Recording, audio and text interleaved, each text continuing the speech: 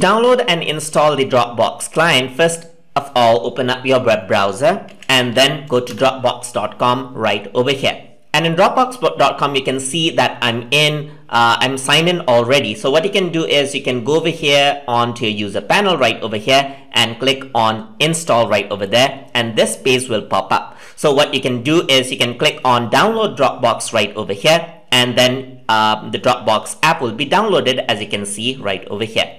Another way to download Dropbox without even signing in is by going on to dropbox.com right here. Let me just sign out of this one so that I can show you where we can get this. So let's just go back to the main Dropbox page right here. So what you can do is you can scroll down at the bottom, and here you can see that there's the Dropbox Desktop App, which you can download and install. So you can simply click on this and same page will open up from here as well. So you can click on download and the Dropbox installer will actually download just like this. And then in order to install this out, you have to open up the file and accept this. You can see that it shows a security warning that Dropbox can make changes. So I'm just going to run this out right over. It's totally safe right over here.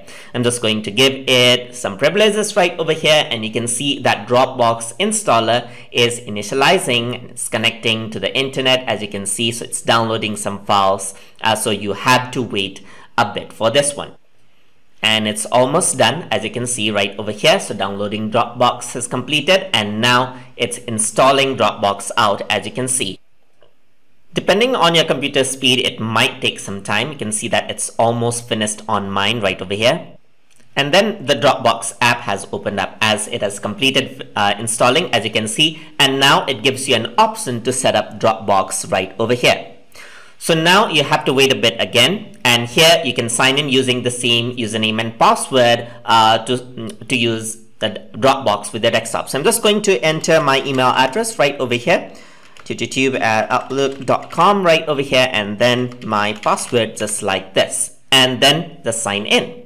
So once you sign in, you have to wait a bit until it connects, and then you'll be able to use Dropbox. You can see now that it says well done, Dropbox is installed, and now you can now that you have Dropbox, you get to know like what it has to offer. You can simply click next, and then it'll open out like Dropbox right over here. It says welcome to Dropbox right over here, and you'll be able to work around with it. And Dropbox is shown right over here in your